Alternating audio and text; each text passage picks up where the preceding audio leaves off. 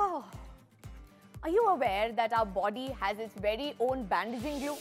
Yup, you heard that right. They are nothing but the healing cellular glue that we have, the platelets.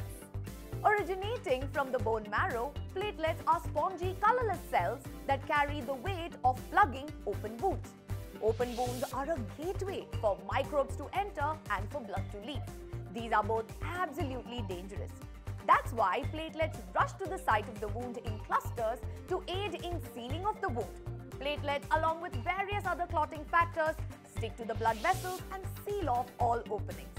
On that note, can you tell me a disease which is caused due to low platelet count in the body? Let me know in the comments below and stay subscribed to the channel.